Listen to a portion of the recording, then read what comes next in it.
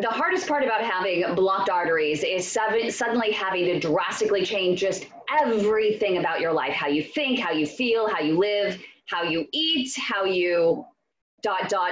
right?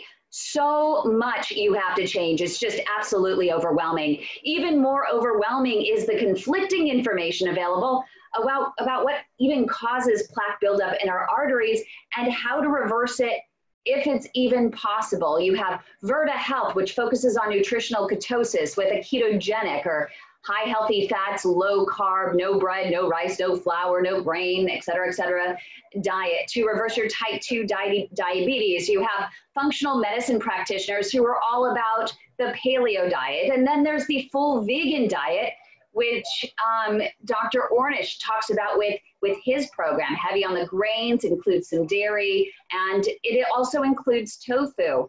Dr. Ornish, thank you so much for joining us. You are world renowned in terms of all of your programs that you've created to help reverse the #1 killer likely in the world. So thank you for all you do. Thank you. You're welcome. So how do you suggest, I want to just jump right into it, how do you suggest a patient actually know what's best for them in terms of their diet? Does it depend on advanced blood work? Do you have any blood panels that you suggest for patients? You know, I've been doing research for the last 42 years. I'm a professor of medicine at UCSF, and I started the nonprofit Preventive Medicine Research Institute. And for the last 42 years, I've directed a series of scientific studies proving that simple lifestyle changes can reverse not only heart disease, but the progression of a wide variety of chronic diseases. And I have a new book called Undo It that radically simplifies all of this because, you know, we found, I mean, first of all, the whole point of science is to help people sort out what's true. You know, there are all these conflicting claims about diet, and I've been a veteran of many of these diet wars, and I've stopped doing these debates because, you know, we've shown in study after study, published in the peer-reviewed, the most well-respected peer-reviewed journals like The Lancet, the New England Journal of Medicine, the Journal of the American Medical Association, and so on, that simple lifestyle changes can reverse and prevent a wide variety of chronic diseases. And that's really the whole point of science, is to say, what is the evidence that, you know, you can say all kinds of things, and telling people what they want to hear is always a good way to sell books or whatever. But the facts are that a whole foods plant-based diet that's mostly fruits, vegetables, whole grains, legumes, and some soy products, in combination with moderate exercise, various meditation and other stress management techniques, and social support, or eat well, move more, stress less, love more, can reverse all these different conditions. And the more diseases we study, and the more underlying biological mechanisms we look at, the more scientific evidence we have to show that that's true. So I started years ago showing that these same lifestyle changes could reverse even severe heart disease, and we were the first to prove that. At that time, it was thought that you could only get worse, maybe get worse more slowly, but you were going to get worse. We showed you can actually get better. Within a few weeks, we found that the heart is pumping blood more normally, that the blood flow to the heart improved. There was over a 93% reduction in the frequency of angina or chest pain. After a year, the even severely clogged arteries became measurably less clogged. After 5 years, there was even more reversal than after 1 year, whereas the control group that were making more moderate changes got worse and worse. We found that these same lifestyle changes could reverse high cholesterol levels, high blood pressure. We did a study with the chairs of urology at Sloan Kettering in New York and at UCSF showing that these same lifestyle changes can slow, stop, and even reverse the progression of men who have early stage prostate cancer, and by extension, women with early stage breast cancer. We did a study published with Craig Venter, who was the first to decode the human genome, showing that these same lifestyle changes could actually change your genes, and turning on the genes that keep us healthy, turning off the ones that cause us to get sick, over 500 genes in just 3 months. We did a study with Dr. Elizabeth Blackburn, who got the Nobel Prize for her pioneering work on telomeres, the ends of our chromosomes that regulate how long we live. And as our telomeres get shorter, our lives get shorter, and the risk of premature death from pretty much everything goes up correspondingly. We found for the first time we could actually lengthen telomeres. And when we published this in The Lancet, they called it reversing aging at a cellular level. And now we're in the middle of the first randomized trial to see if these same lifestyle changes may reverse the progression of early stage prostate cancer. And so it's not like there was one set of diet and lifestyle changes for reversing heart disease and a different one for prostate cancer or diabetes or whatever. It was the same for all of these. And so in our new book that I co-authored with my wife, Anne, we put forth this unifying theory that's radically simple. And it basically says, with all this interest in personalized medicine and so on, you don't really have to do that. In other words, for example, there are variations genetically in how efficiently somebody can metabolize how much sugar they eat or how much fat or carbohydrates or things like that. But if you're not eating that much of them, then those differences really don't matter so much. And so it's radically simple. It's saying that these same lifestyle changes can reverse all of these different conditions. And the radical theory is that they're really the same disease, manifesting and masquerading in different forms because they share the same biological mechanisms, things like chronic inflammation, oxidative stress, changes in your microbiome and the telomeres and gene expression and angiogenesis and so on. And each one of these mechanisms in turn is directly influenced by what we eat, how we respond to stress, how much exercise we get, and how much love and support we have. And so it radically simplifies that. So you don't necessarily need to do, there are rare exceptions to this, but for most people, you don't need to pay thousands of dollars for expensive blood tests and things like that. To the degree that you make these changes, you're likely to get better. Now, to reverse disease, it takes a lot. That's the pound of cure. And that's why, again, we were the first to prove that because most people didn't go far enough. But if you're just trying to stay healthy, lose a few pounds, whatever, the more you change, the more you improve and the better you feel. So it's not all or nothing. And it's like if you go on a diet, chances are you're going to go off it. But in this way, if you indulge yourself one day, eat healthier the next. You don't have time to exercise one day, do a little more the next. You don't have time to meditate for half an hour, do it for a minute. Whatever you do, there's a corresponding benefit. And there's one in particular, though, blood work that I really talk to my patients about, and it's the MTHFR, because I find a lot of people with heart disease, 9 out of 10 of the people that I most recently asked all ended up with a mutation in that gene, which means, according to one dietitian that I've talked to, that you need to reduce the amount of grains that you eat, that your body doesn't process it properly. So a blood test like that, how do you modify if someone comes up with the MTHFR, mutation or such? How do you suggest they use your diet or make modifications with it to so that their body can process things appropriately? Well, I think that's a good example of a test that most people don't need. Half the population has one or two of those alleles that are different. And it just affects your abilities to metabolize what's called homocysteine.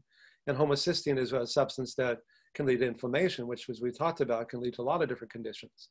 But then the question is, well, what is it that causes our body to make homocysteine in the first place? And it's the kind of animal protein, red meat and things like that. And if you have more fruits and vegetables that are high in folate and low in the things that are the substrates of homocysteine, we found in all of our patients, in all of our studies, I should say, that overall homocysteine levels come down, markers of inflammation come down. All grains are not the same. You can have your refined carbs, white flour and white rice and sugar and things like that. But whole grains, fruits and vegetables and whole grains, whole wheat flour, brown rice and so on are actually good for you. This idea that all grains are bad is just not true at all. And we know that because all of our studies have proven that. When we looked at blood flow to the heart, when we look at the ability of the heart to pump blood, most people who have chest pain, who can't walk across the street without pain, who can't make love with their spouse or their partner, can't play with their kids, can't go back to work because they have so much chest pain, within a few weeks, most of them are pain-free and are able to reduce or get off of medications under their doctor's supervision that they were told they'd have to take the rest of their lives to lower their cholesterol, their blood pressure, their blood sugar, and so on. We know that these things work. And so it's not like a theoretical, let's focus on one specific genetic aspect. We're looking at everything. And we know that this works. And so the bottom line is that this program works. That's why Medicare is now covering it.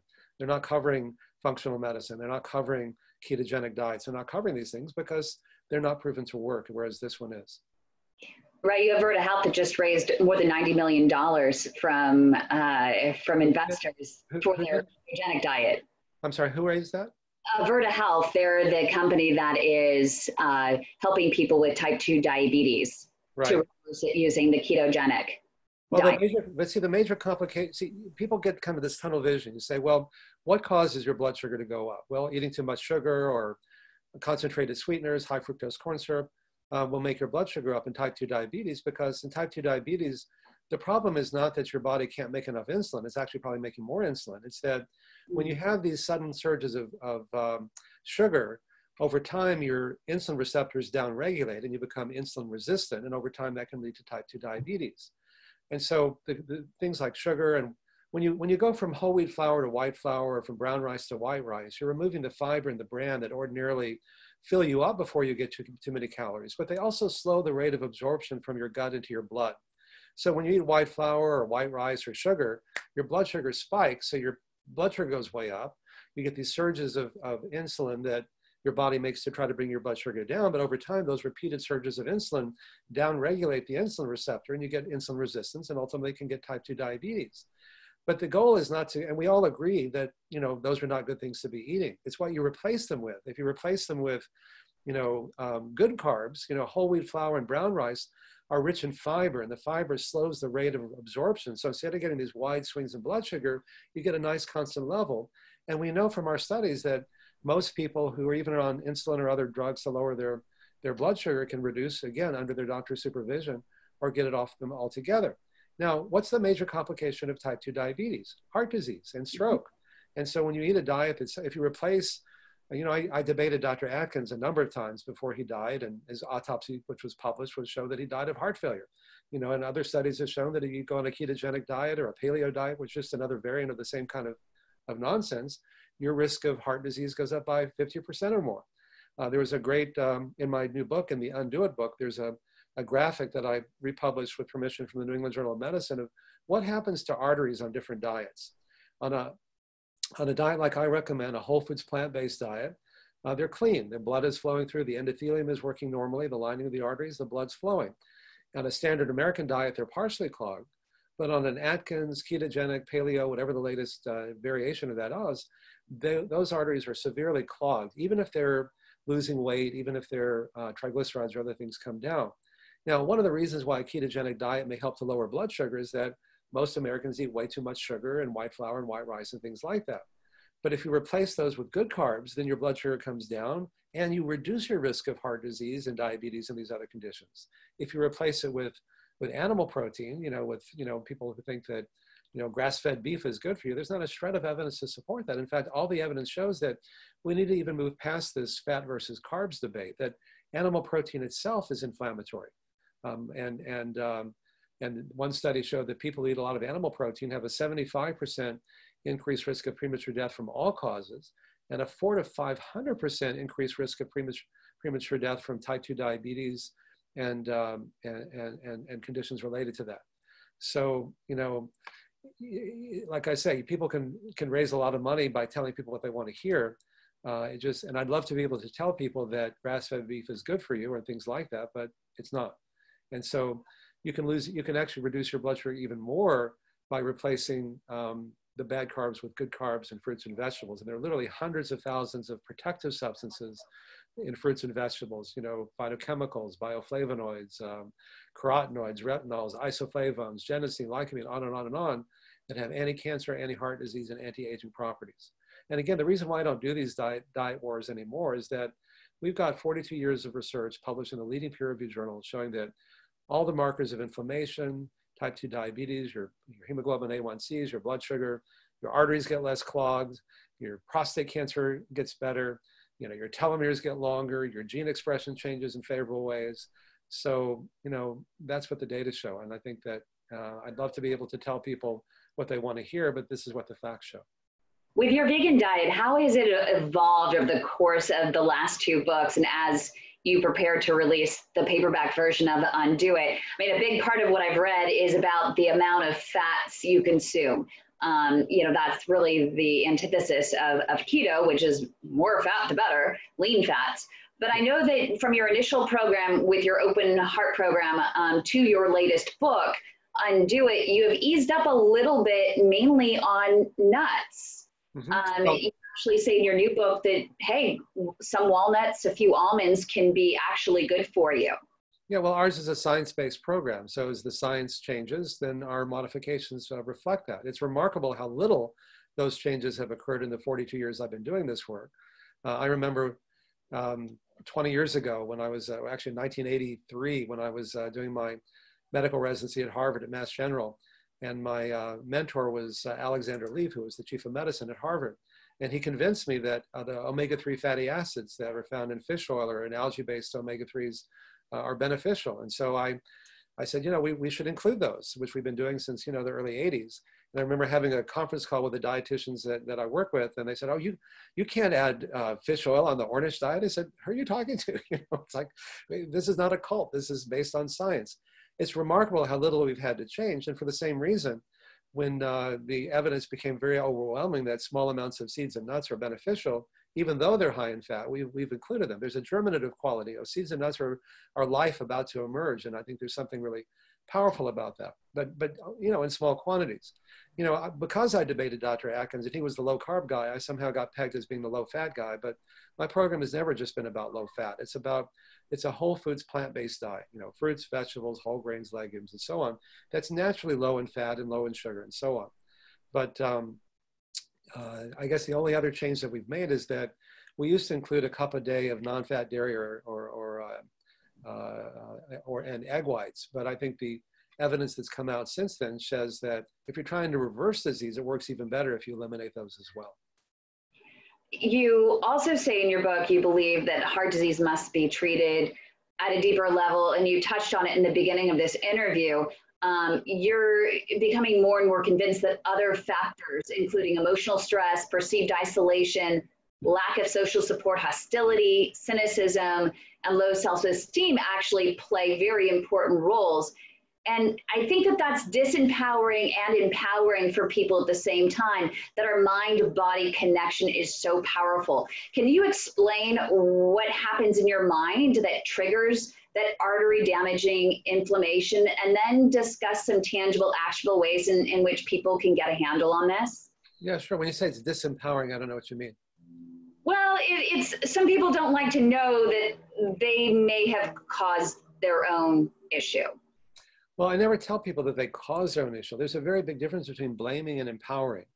If you're just a victim of bad genes or bad luck or bad karma or, you know, bad enzymes or whatever, then what can you do? You're helpless, you know. I remember, you know, Bill Clinton has been a patient of mine since 1993. And 11 or 12 years ago, when his bypasses clogged up, one of his cardiologists held a press conference and said, oh, it's all in his genes. There's nothing he could do about it. And having been working with him for so many years, I knew it had everything to do with it. So I sent him an email, and we met, and I said, look, not to blame, but to empower. If you're just a victim of bad genes, you know, then, you know, you're powerless, but you're not powerless. You're one of those powerful guys in the world. They're not to blame, but to empower. You know, I never tell people you're at fault. I'm saying, here's what you can do about it as a way of empowering someone. And so in that spirit, you know, this isn't a new revelation, and all of my books get dating back to my very first one back in 1981. It's not just been about diet. It's about all four: eat well, move more, stress less, love more. Study after study have shown that people who are lonely and depressed and isolated are 3 to 10 times more likely to get sick and die prematurely from virtually all causes when compared to those who have a sense of love and connection and community. There's nothing that's more powerful than that.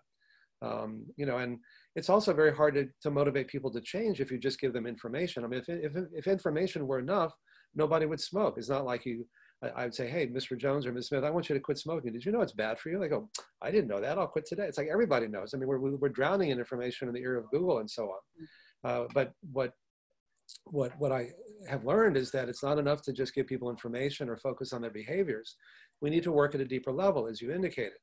And so I'd ask people, you know, why do you smoke, and why do you overeat and drink too much and work too hard and abuse opioids or play so many video games? These behaviors seem so maladaptive to me. And they go, you don't get it, Dean. You don't have a clue. These behaviors aren't maladaptive. They're very adaptive because they help us deal with our loneliness, our isolation, our depression.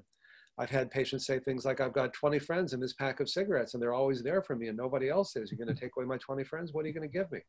You know, or food fills that void, or fat coats my nerves and numbs the pain. I think that's part of the appeal of high fat diets. You know, they kind of numb you out. Or video games numb the pain, or opioids, we have this epidemic, numb the pain, or working all the time is a more socially acceptable way of distracting yourself from pain. And so when we work at the deeper level, because, you know, there's been a radical shift in our culture in the last 50 years with the breakdown of the social networks that used to give people a sense of love and connection and community. You know, 50 years ago, people had an extended family they saw regularly. They had a job that felt secure they'd been at for a decade or more. They had 2 or 3 generations of people living together in a neighborhood. They had a church or a synagogue or a mosque or a club they went to regularly. And many people today don't have any of those things. In fact, one of the studies I cite in our new book is that the more time you spend on Facebook, the more depressed you are, because it's not an authentic intimacy. Intimacy is really healing. Even the word healing comes from the root to make whole, to bring together. Yoga is to yoke, to unite. And anything that brings us together is healing. And the reason why, if you grow up in a family with 2 or 3 generations of people, for example, is that they know you.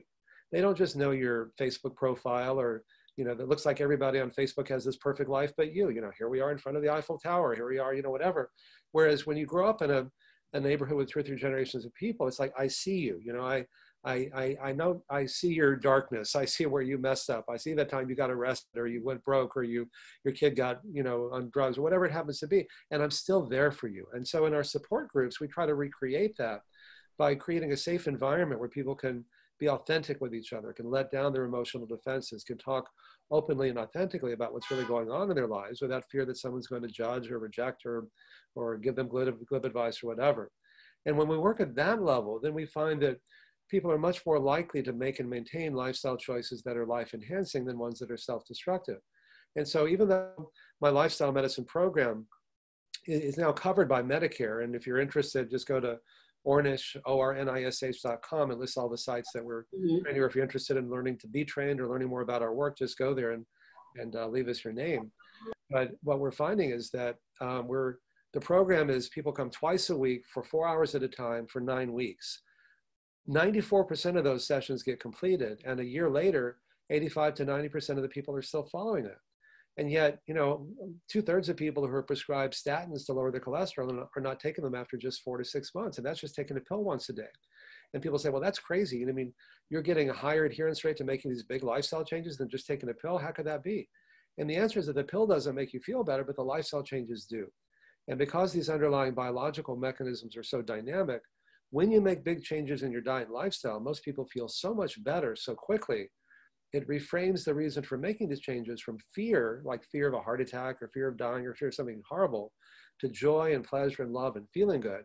And that what you gain is so much more than what you give up. So if you have heart disease and you can't, you know, do anything because you get pain, and within a few weeks your pain is gone, then they say things like, well, you know, I like eating cheeseburgers, but not that much, because it's not about living to be 86 instead of 85 or preventing something bad from happening. That's not sustainable. But if what you gain is more than what you give up, if your brain gets more blood, you think more clearly, your skin gets more blood, you look younger, your heart gets more blood, you can reverse heart disease, your sexual organs get more blood. There's a wonderful documentary called The Game Changers that came out that James Cameron and Luis Hoyos did. And they give a single meat-based meal to these 3 elite athletes in their mid-20s. And they measure, using a device, the frequency and hardness of erections they have at night when they sleep, because it's a normal guy function. The next day, they give them a single plant-based meal and do the same thing.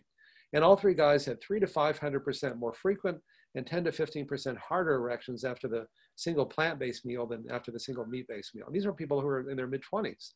So these mechanisms are so dynamic that when you make these changes, most people feel so much better so quickly in ways that matter. That's really what makes it sustainable, not fear of dying, but joy of living. It's interesting that you say that there's so much that can be done with lifestyle, and yet doctors, general practitioners in particular, are very hesitant to actually perform advanced testing to diagnose people sooner. Heart disease is no longer considered an old man's disease. It's been clinically proven that it's getting younger and younger and younger, and we still have a lot of people starting at age 35 that are having heart attacks. Why is it? My doctor told me that he wouldn't send me to a cardiologist because what is he going to do? Just give you a statin if you have heart disease? You know, you're not showing any signs or symptoms. It's the silent killer for a reason. Why not do this advanced testing earlier, diagnose it earlier, give everyone a better picture of what their arteries are doing so that we can make the choice to earlier to create these lifestyle changes? We should do it anyway, you could argue, but most of us won't do it unless we have to. Well, there is a motivational moment that comes when someone finds out that they're not just at risk for heart disease, but they actually have it. And if you don't change, you're likely to get worse. But if you are willing to make these big changes, you can actually get better. That's a powerful motivator. And so as we develop better screening tests, you know, the ultra-fast CT scans or the CT angiograms or so on. But I think the bigger issue is that, you know, most doctors receive very little training in nutrition and lifestyle. I'm on the American College of Cardiology's nutrition committee, and we wrote a paper we published in the leading cardiology journal, the Journal of the American College of Cardiology, a year or so ago. And we surveyed and said, how much nutrition training does the average doctor get? And it's like 4 hours a year. And then we said, how much training in nutrition does the average cardiologist get in their 4 years of fellowship training? And it's 0, you know? So we're trained to use drugs in surgery. We're reimbursed to use drugs in surgery. And so that's what most doctors do. That's why I spent 16 years to work with CMS to get Medicare coverage, because I felt like if we can change reimbursement, then we change medical practice and even medical education. And fortunately, that's what's been happening. But you can also argue that these lifestyle changes are, as you say, they benefit everyone. And that you don't have to make such big changes to reverse it as you do, to prevent it as you do to reverse it.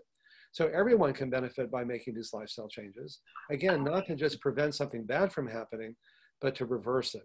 And I think as we get more, that's one of the reasons why we're doing a study now to see if we can reverse Alzheimer's disease. So like a lot of people don't want to know if they're at risk for something if they feel like there's nothing they can do about it. But if we can show we can reverse it, then then probably we'll take even less to prevent it. I want to see if Dr. Ansari has a question for you. I'll let him get set up in the meantime, but before we get to him, let him think of a question. MJ has a question about supplements. She also wants a little encouragement. She's been recently diagnosed with CAD with some significant blockages, and she wants that encouragement that she can actually reverse, and I think she's getting it here, reverse the heart disease and the plaque buildup. But her specific question is in regards to supplements, herbs, vitamins. What do you recommend? Hawthorn berry, turmeric, garlic? Yeah, well, it's the same process throughout your bodies, whatever arteries. That's one of the reasons, again, why the study with the 25-year-olds showed that their erections improved. Again, erectile dysfunction is one of the best predictors of heart disease, because if your penis isn't getting enough blood flow, chances are your heart isn't either. These are systemic processes throughout your body.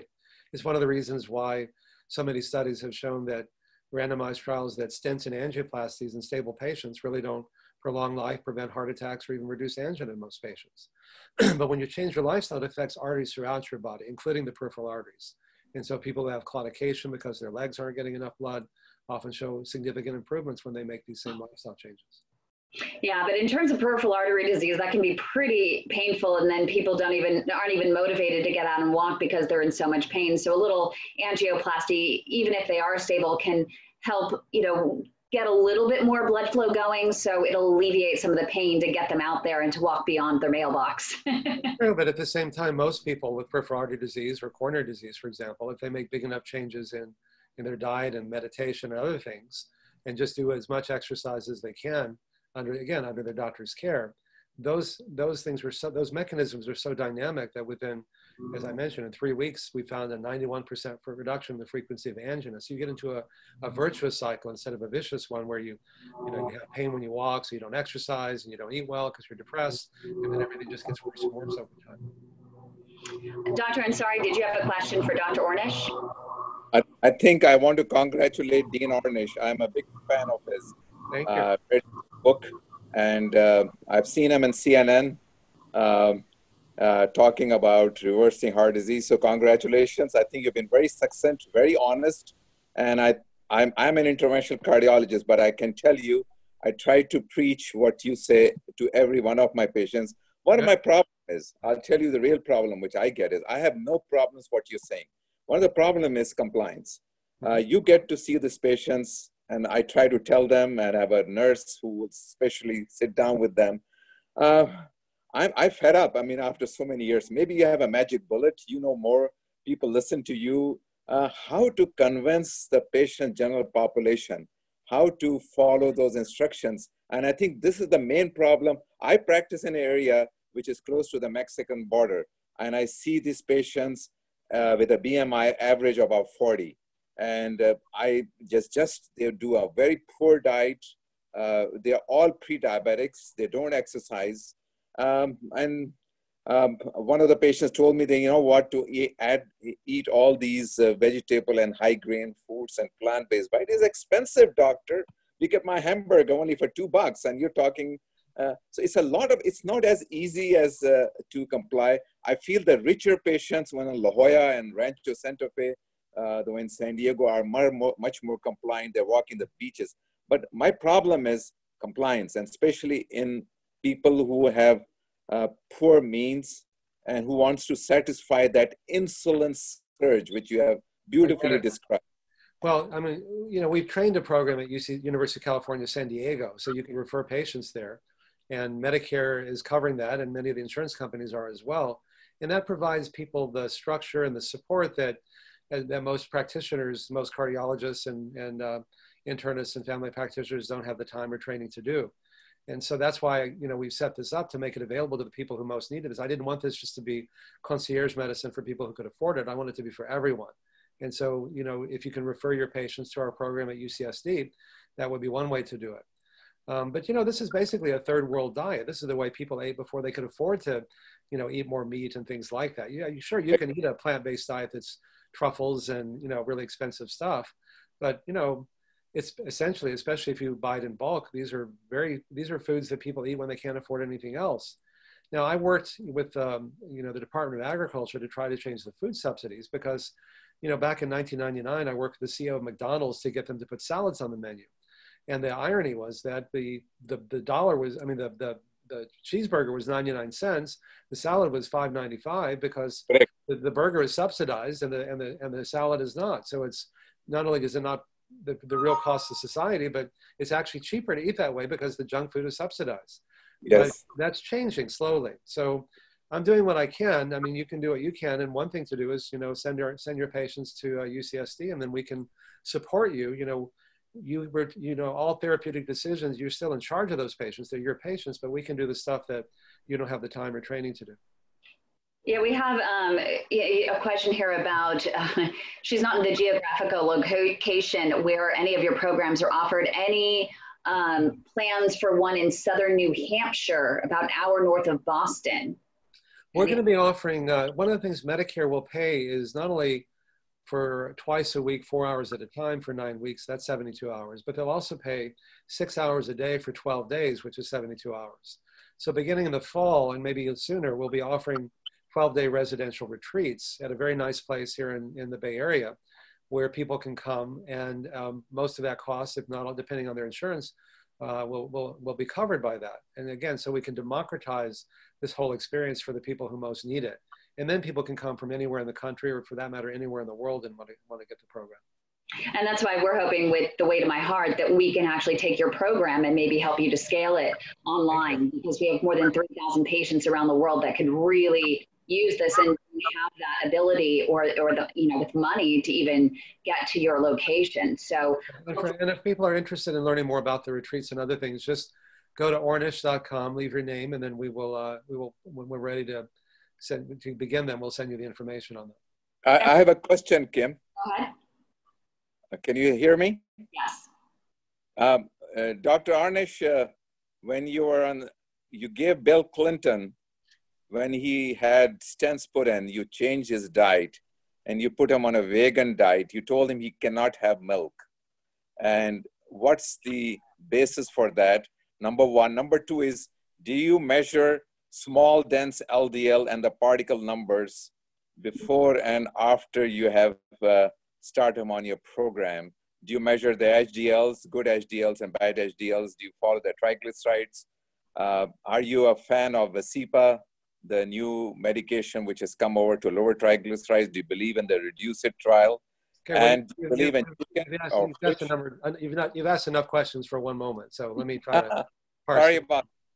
Okay, so number one, Bill Clinton has talked publicly he's lactose intolerant. He can't drink milk, so and he doesn't drink milk. Number two is we don't measure, you know, small dense. I mean, we've done this from a research standpoint. We've shown clearly that small dense LDL. I mean, LDL on average goes down 40% on patients who make these lifestyle changes. This is what we published in JAMA, and it tends to reduce the small dense LDL, which is the more atherogenic, as you know, preferentially. We don't measure HDL because, you know, HDL is one of those things that, you know, people think anything that raises HDL is good and anything that lowers it is bad, but your body makes HDL as part of reverse cholesterol transport to get rid of excessive fat and cholesterol in your diet. So one of the best ways of raising HDL is to have a stick of butter. We found that the HDL actually goes down when people go on the program that I have, but their LDL goes down much more And the bottom line is that their PET scans show a 400% improvement in blood flow. Their arteries show that they were less clogged over time. Their hearts beat more normally. We even have over a dozen people who had such severe ischemic cardiomyopathies that their ejection fractions were so low they were told they needed a heart transplant. And when they went on this program, after 9 weeks, their ejection fractions, their ability of the heart to pump blood improved so much they didn't need one anymore. And so from a research standpoint, those tests were useful to get a better insight of what's really happening. But in clinical practice, in most people, you don't need to do that. And Margaret has a question really quickly. We're only going to take a couple more. We want to respect your time. She wants to know if age has bearing on diet and lifestyle. We have some doctors up here in the Bay Area that say that, well, you're too old. You know, you're not going to make the changes anyway. And even if you do make diet and lifestyle changes, it's not going to make that much of a difference. So she wants to know what you think about whether it has any. I thought that, I mean, that's a reasonable question. I actually believed that when I first started doing research. I thought the younger patients who had milder disease would do better and be more likely to make these changes, but I was wrong. It turned out it wasn't how old or how sick people were. It was simply a function of the more they changed their lifestyle, the more they improved in every way we can measure, including in their arteries. In the lifestyle heart trial, the oldest patient was 86 when he started, and he showed more reversal than anyone, but he was a very disciplined guy and he really made bigger changes than anyone. He ended up living to be almost 100, even though he was only given a few months to live when he started. So that's the good news, is again, not to blame, but to empower that if you're stable, it doesn't really matter how old you are, it's never too late to begin making these changes. That's fantastic. Any last words that you want to add before we go, just in terms of your core beliefs and tangible, actionable things people can do? Well, for me, doing this work is a conspiracy of love, if you will, that having seen what a powerful difference these changes can make, I want to share them with people who can benefit from it. That's why, you know, I write books, I do research, spent 16 years with CMS to get Medicare to pay for this, why we're training sites around the country and so on, is that I've seen how much, you know, we tend to think advances in medicine have to be a new drug, a new laser, something really high-tech and expensive. And I think our unique contribution has been to use these very high-tech, expensive, state-of-the-art scientific measures to prove how powerful these very simple and low-tech and low-cost interventions could be. Drugs and surgery have their place. They can be life-saving in a crisis. But if that's all we do, then people are told they have to take, like when a patient gets put on a drugs to lower their cholesterol or blood pressure or blood sugar, and they say, doctor, how long do I have to take these? The doctor usually says forever. When I lecture, I've often shown a cartoon of doctors busily mopping up the floor around a sink that's overflowing, but nobody's turning off the faucet. Like, how long do I have to mop up the floor? Like, forever. Like, well, why don't we turn off the faucet? Why don't we treat the cause? And to a much larger degree than we had once realized, the cause are these lifestyle choices we make every day, and how quickly you can get better. Not again, not just to live longer, although you probably will, but to live better. And that's really what makes it sustainable. So I appreciate the chance to be here, and I hope that at least part of it's been useful. Well, I think that you give so many people hope when so many doctors say they don't understand why cardiovascular disease even exists. Well, we don't know why you have it. Well, yeah, we kind of do. And actually, Dr. Athar Ansari, who's here, is one of the first ones to let me know this 5 years ago, that yes, we do know what causes it and we do need to make changes. And when my dad was first diagnosed, he was the only cardiologist that was actually saying, hey, here's exactly what you need to do. And it was life-saving for him. So we really appreciate you so much, Dr. Ornish, for being here. His latest book is Undo It, but I would suggest reading several of his books. I believe you have 7 of them. That's right. And they've all been bestsellers, which means that we're getting the word out there. And so I appreciate you're helping me raise awareness, because to me, awareness is always the first step in healing. So again, thank you for the opportunity to be here today. And for people who want more information, just go to the book or to ornish.com. Thank you.